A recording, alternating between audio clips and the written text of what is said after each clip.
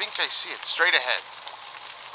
Andrew, Rover-1, passing the 3-kilometer mark.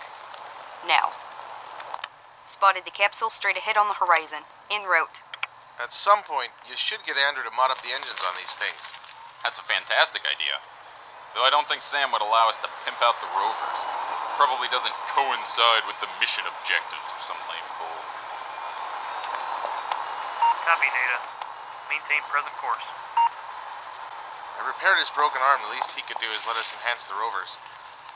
I wouldn't call a kilometer an hour particularly fast. Shouldn't that be Pete's job, though? He designed these things.